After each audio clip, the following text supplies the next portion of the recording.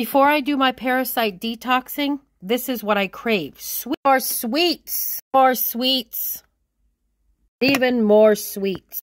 Parasites love sweets. So when you're craving sweets, you have to feed them. So they're like, go to the fridge and eat more sweets. But after I'm done with my parasite detoxing, I crave fruits. Fruits. Fruits. And more fruits. And more fruits. And veggies too. And more fruit.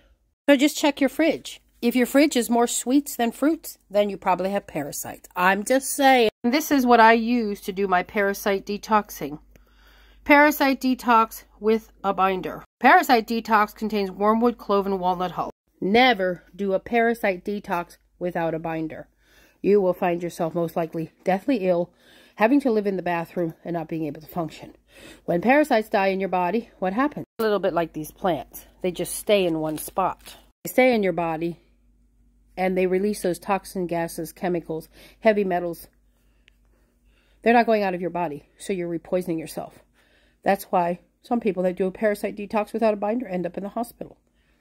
A binder safely binds those things and removes them out of your system, allowing you to safely cleanse from unwanted organisms.